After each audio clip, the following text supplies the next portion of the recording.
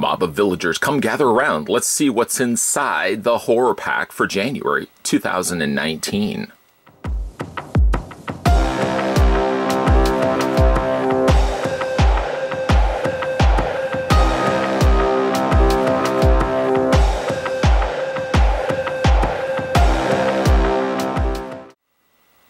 Inside this small plastic bag, it almost seems as if it could be the shape of a DVD.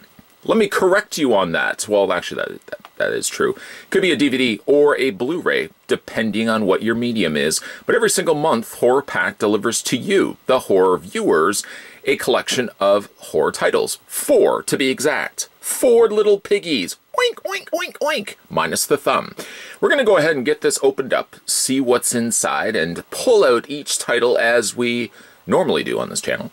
And again, if you guys are interested in subscribing to the Horror Pack, I'll put the link down below. Let's grab the Knifey. Let's grab Old Red.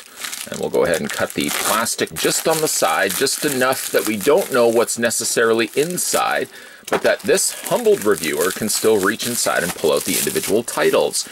I got myself Blu-rays. I'm sure you guys know that from the frequent viewings of these postings, these uploadings. But let's go ahead, pull out each title, discuss it, digest it, and move on to the next title. So inside the month of January's bag, we've got ourselves Dylan Dog.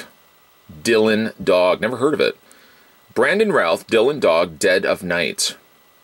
Well, I see there's a bunch of zombies in the background here.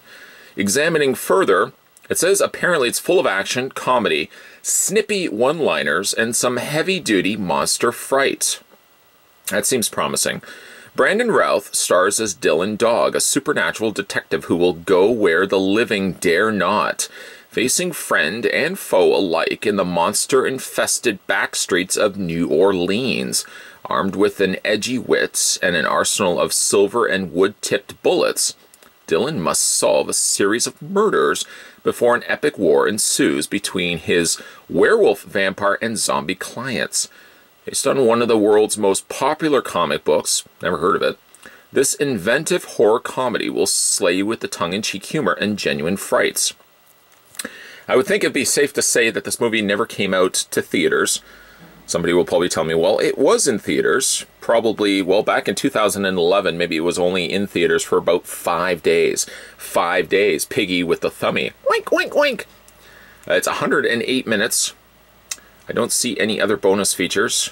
It comes also in Spanish, if you want to, well, Spanish subtitles.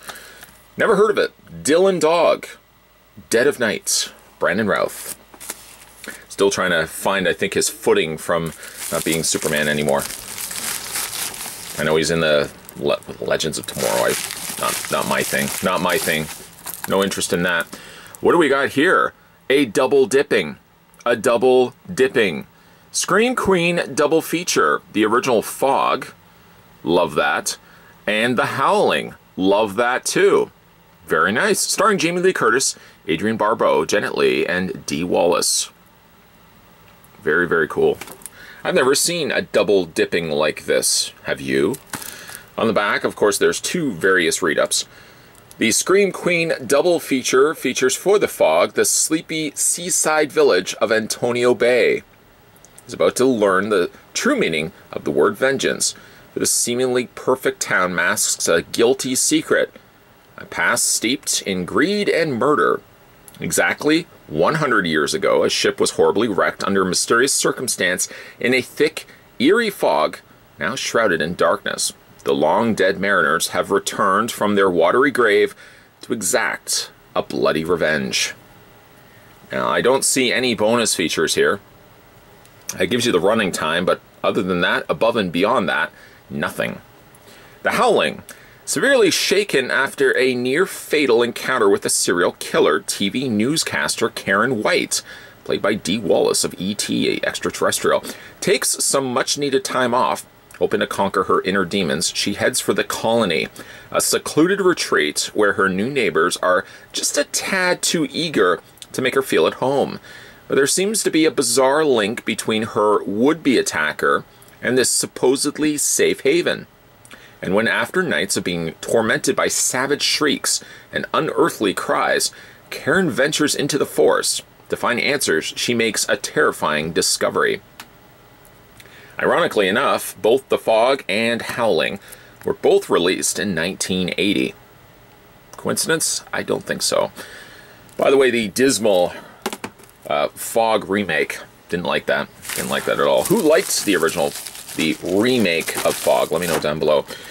We also have Behind the Walls, starring Vanessa Angel, Hutch Dano, Reggie Lee, Lou Temple, and Bailey Spree. It says down below, it has been waiting. What has been waiting? Let's look at the back.